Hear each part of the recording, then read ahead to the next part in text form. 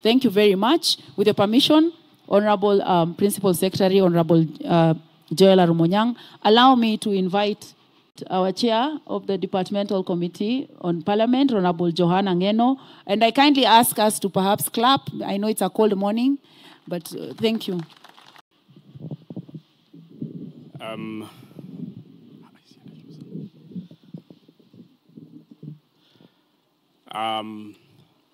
Thank you. Bwana PS Arumonyang, chairs of various various parastatals, CEOs, ladies and gentlemen, good morning. I must say that it's a pleasure for me this morning to be part of this launch of the building codes. And as a chair of Departmental Committee on Housing, Urban Development, and Public Works, I must say I'm also happy to be part of this particular occasion. This is a very special occasion on the build industry in our country. This is a very big moment for all of us, especially those who are involved in the construction industry. For many years, our country has faced several challenges in the construction department. We have had constructions almost everywhere in the country, but we have never had a very special code on how to include all the facilities that are supposed to be included in our homes. Today, as we are going to launch these particular codes, building codes, I'm equally excited that the houses that we are building today in the country, across the country, are going to be have all the amenities that are supposed to be included. Most importantly, I would wish, as a chair of the committee that oversees the construction in the country, and this one I've been always urging the PS and especially the CEO to the NCA, that we must have strict rules on construction, especially when you look across the country and you realize that there's so many buildings which are not properly inspected, and maybe they are not given the much attention, so that most of the buildings in the country are collapsing. We wanted to ensure, and this is a wake-up call to all of us, to ensure that those who are on the construction industry must do their part. As a committee, we will do our part. We oversight. We will ensure that every building that comes up in the Republic must have met all the requisite recommendations. The side of NCA must also ensure that all the buildings that are coming up in the country must meet all the recommendations. The engineers on site, the contractors must also follow all the rules that that are recommended, so that we do not give Kenya poor quality of buildings.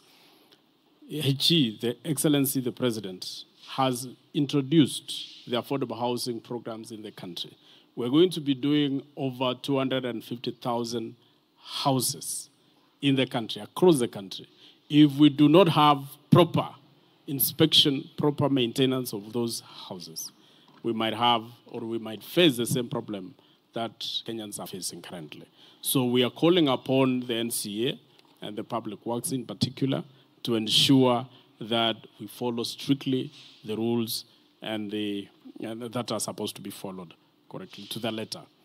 I'm happy that in the building codes today that we are launching today, we have included all the facilities that are supposed to be included in a house, so that we are there to the constitutional provision of Article 43, where every Kenyan must have access to affordable housing, which has electricity, proper sanitation, And also, I've seen in your provision, you have provision for gas, which is a very important amenity to the home users.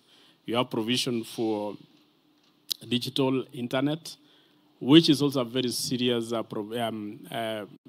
requirement for mostly because most of these houses are going to be occupied by especially university graduates and college graduates who may need or who need the internet for either working at home or also for other use.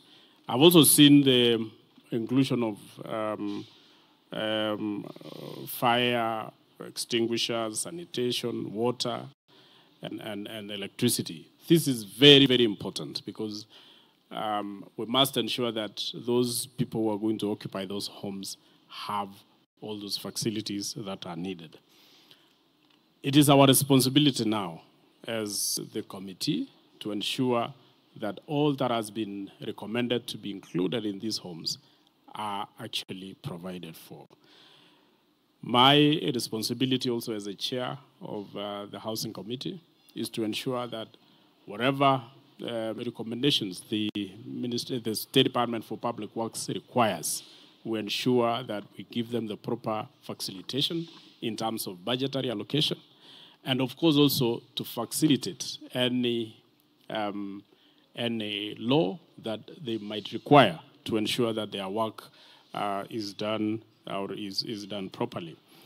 Especially the issue of the levies, which sometimes at some point had been suspended, that would have actually allowed the NCA to run its work properly. I will, of course, with my committee, sit to the CEO NCA to ensure that if there is a recommendation to bring back that levy on construction, then we will consider and ensure that we allow it to work so that they can collect the necessary or the requisite levy to run the departments. Otherwise, I wouldn't want to say much. I just want to say that we are in full support of all the activities in the country, especially on construction. And in conjunction with the law, ensure that the work that is done in the country is done properly and follow the strict rules that are there. I thank you, and thank you so much. Thank you.